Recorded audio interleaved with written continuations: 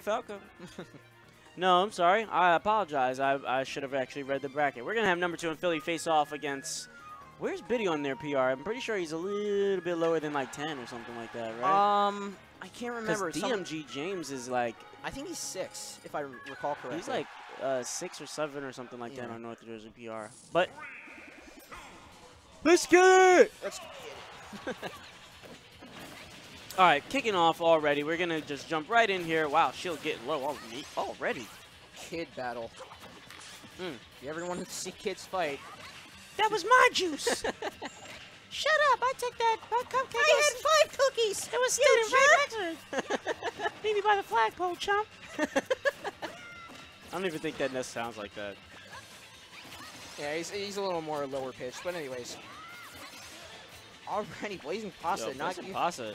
What is this? The top 5 PR? Like he's already in back 0 row to range. death And yeah, he was going for it there. Especially on the edge of that stage. JV ruined. Man, I was gonna say, man, he's like, Vex, I could do it too. That's why you're number 3, Pasta. That's why you're number 3. Oh, back air. I thought it was gonna be back air. Biddy do it. I honestly don't know who wins this matchup. Man, those bombs take forever and a day to blow up. That tether really should have grabbed that that stage there. I don't know why it didn't. Dude, I feel for him right now. I count that up.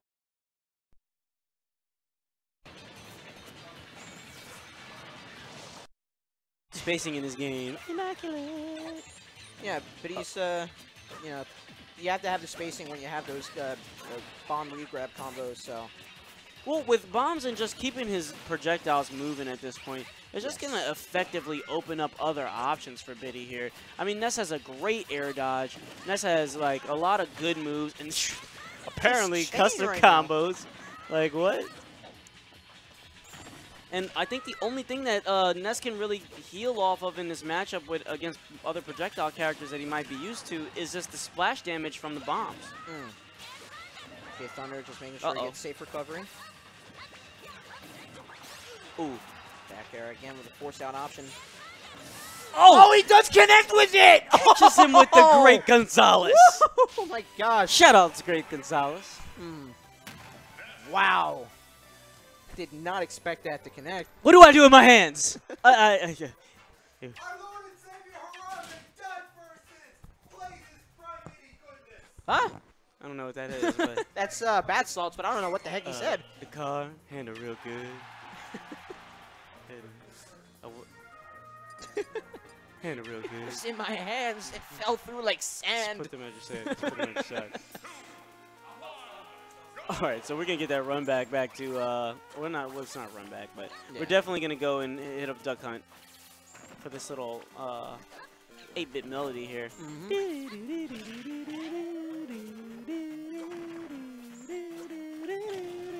All right, I'm gonna stop. So immediately getting back into this matchup here, Chubby, what do you feel like Biddy should do, I guess, here in this matchup? Did you just call me Trevi? I said Biddy. What do you think Biddy should do? Oh, I'm sorry. My fault. I'm not entirely sure. There was just a lot of stuff that happened in the first round. I might have to think a little bit here, but... Yes, I called you Trevi. That happened. That's my fault. No, I don't know. It seems that just, like, Pasta's keeping a good amount of pressure on Biddy. I'm not entirely sure how Biddy can combat that. Honestly, he's using Zaire, and I do see him using it like a falling attack. I don't really know how good it is. I missed you, Trevi. That's why. Just come back and commentate, man. Nah, you guys are good. But I don't know. I think that Zaire is a really good move, I guess, here against Ness. But it doesn't seem to completely, yeah. One thing I will say, though, is that up air, up smash, came out of freaking nowhere. I wasn't really paying attention to that. But seriously, though, I think that Zaire, in those later damages, I don't know if anyone's noticed, but a lot of moves really do force untechable spirals. Zaire being one of them. Oh, yeah. Yeah. With that that video bringing that spiral to light. Yeah, that's a thing now. So once you get over 100 damage, you know, definitely analyze your moveset, because there are a lot of moves that could pretty much set you up for some follow-ups that You cannot escape. Mm-hmm. Even if you don't even have to smash toss certain items too, you can just smack them, and then it's just like, yeah, true. no. All right, so. Oh yeah, we're gonna call it a 25. I forgot about that because, by the way, shout outs to Trebby out there who actually made that that term very popular. Oh, the Ooh, dog saved him from that up tilt. the homie, and laughed in his face as he did it. But we're going to definitely call it the 25, mainly because it does 25% of the time actually induce a untechable state. Right. I do like that. That's a really good. That's a catchy. It's so catchy, the 25. Pasta. Recovery coming through. Definitely a mirror of what happened last match, except this is a lot more heavily in Biddy's favor. See, and there we go. But even though the Zaire probably not paying out with the 25 there, wow. That up smash coming, and the dog was rising him up to declare him winner of that round.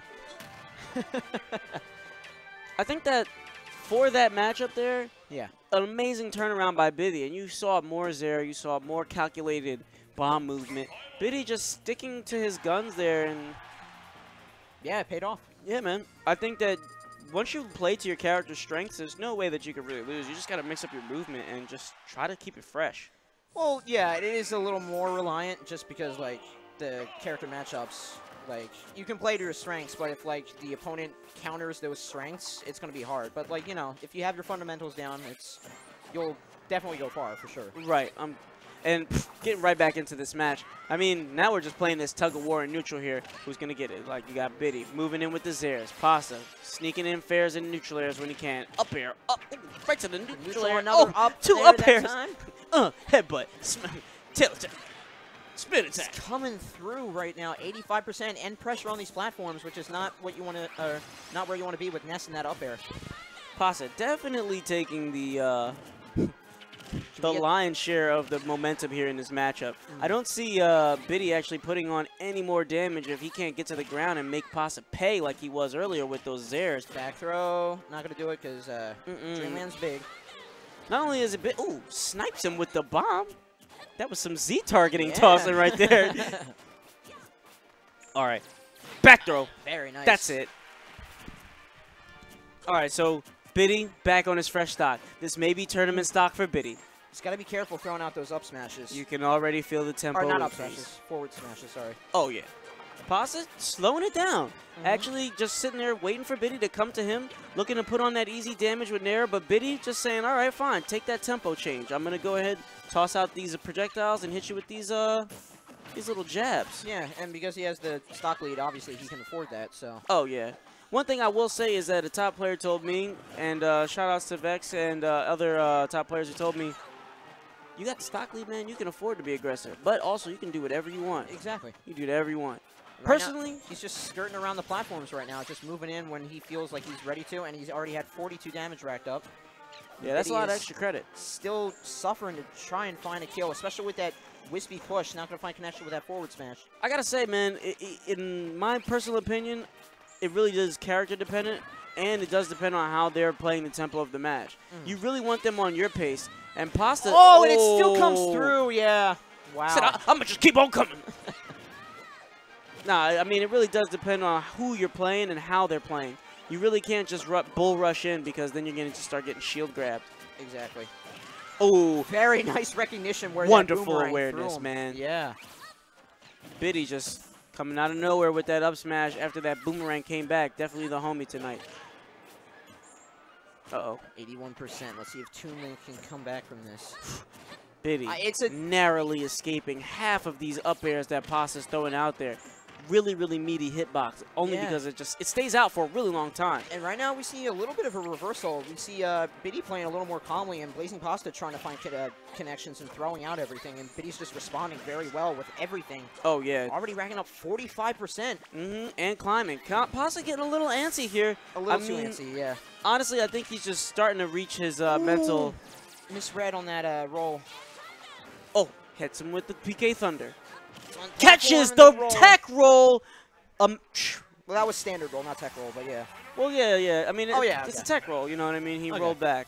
I mean, it's not like a. Oh yeah, I guess like the tech and the roll to the left, but yeah, it's basically the same thing. Right.